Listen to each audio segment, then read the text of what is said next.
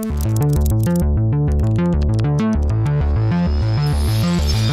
that is going insanely viral on the internet are deepfakes. Recently, Alia Bhatt was the newest victim. सिर्फ आलिया भट्ट ही नहीं, बहुत सारे actresses के deepfake बनाए जा रहे हैं. अभी recently Rashmika मंदाना's video was also doing rounds on the internet. During that time, a lot of actors came forward and talked about how dangerous AI is becoming. Not just film stars, but Pradhan Mantri Narendra Modi was also subjected to a deepfake. You can see this video of him playing Garba. मैंने अभी एक video देखा जिसमें मैं गरबे गा रहा हूँ और मैं खुद भी देख रहा क्या बढ़िया बना है. अब आपको इतनी सारी वीडियोस देख के समझ तो आ ही गया होगा कि deepfakes are a real thing and it is going to change our life going forward. But actually में deepfake है क्या? Deepfake एक ऐसी टेक्नोलॉजी है जो इजीली आपकी इमेजेस या वीडियोस को मैनिपुलेट कर सकती है. Now you can see me changing into multiple personalities. From Alia Bhatt to Smriti Irani, I can change into anyone I want to. Now I'm not just talking about the face over here. तुम्हारी voice, तुम्हारा accent सब change हो सकता है. And this is generated through all the data which is available on the internet. So the more the data, the more accurate the image is going to be. इसीलिए तो public figures का deepfake बनाना बहुत ही easy है. President Trump is a total and complete dipshit. Yes, that was a deepfake. Even this video of Mark Zuckerberg.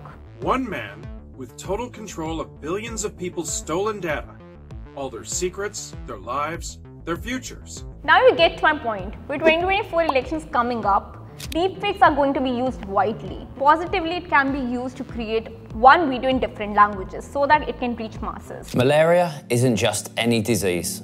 وما زالت تقتل طفلا كل دقيقتين. And at the same time, negatively, it can be used to spread a lot of misinformation, which is very likely in a political case. If you think only celebrities or public figures are at a risk over here, then you're wrong. Obviously, largely, वही risk पे हैं, but people like you and I, we are also at a risk over here.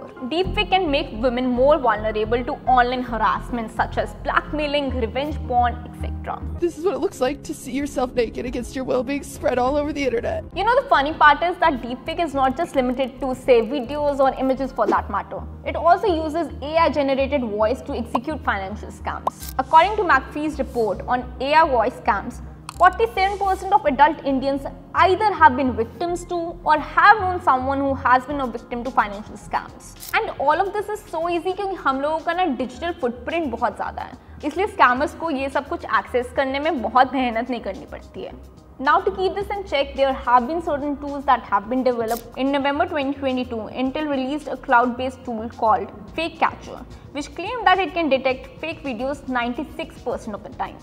So basically to crack AI, you need AI only. But there have been so many tools that are a work in progress. But for a foolproof approach, it will take some time. While that's happening, there are some provisions under IT Law Act 2021 which do provide us some relief. Section 66E of the IT Act prescribes punishment for publishing or creating videos of someone without their consent. It even asks social media intermediaries such as Facebook or Instagram to remove any such content which has been reported within the 36 hours of reporting. You should also file a relevant FIR with the nearest police station. So what do you guys think about this era of deepfakes? Do let me know in the comments below. This is Sukhmanjit signing off. Keep watching Autofly for more such content.